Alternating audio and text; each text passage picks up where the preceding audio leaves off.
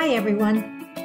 I know a lot of you are taking screenshots to stick into the template to send to your students for them to work on. Here's a recommendation that I would have. I'm going to take a screenshot of this worksheet.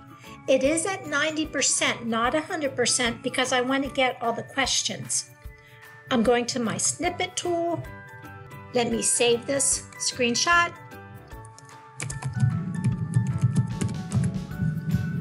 I'm going to close out of here, and where I'm going to go to a Google slide deck.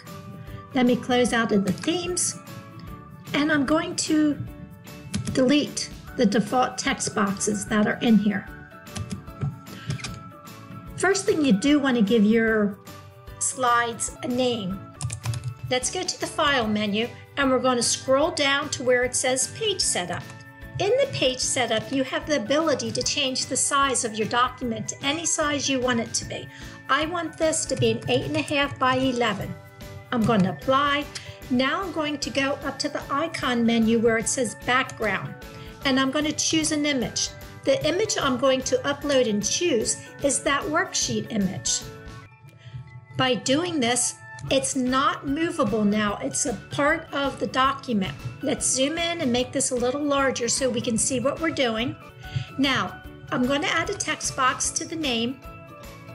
Notice quickly if I click out of the text box, it disappears. So it's important to put instructions so it indicates that there is a text box there. Now I'm going to go down to every question, and I'm going to add a text box for each question.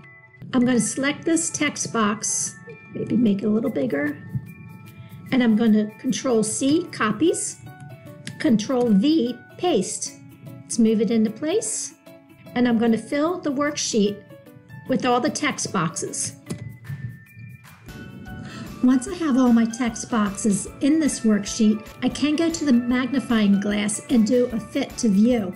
I'm going to select all these text boxes by just drawing your selector tool over top of them, and you can go up to the Arrange, Align, and align everything to the left so they're nice and even. But what I've done now, I've inserted the image in the background and I've put text boxes, so now this worksheet is editable by your students. You can attach it in your Google Classroom and make a copy for all. Hope you enjoyed this short video. Have a great day.